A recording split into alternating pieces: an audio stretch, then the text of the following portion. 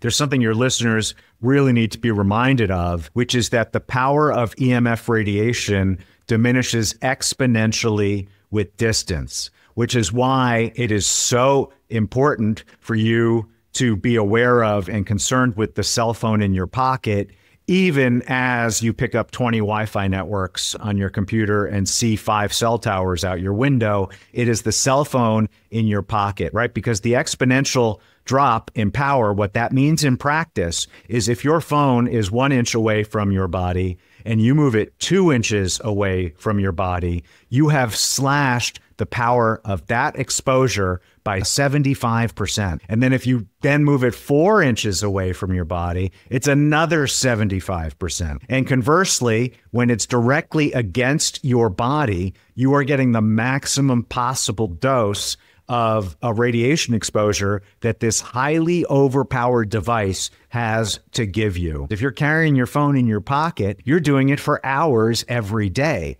And so you're talking about a really high powered dose for really extended periods of time. And so if you change that one behavior, you are going to make a massive, massive difference in your personal levels of EMF exposure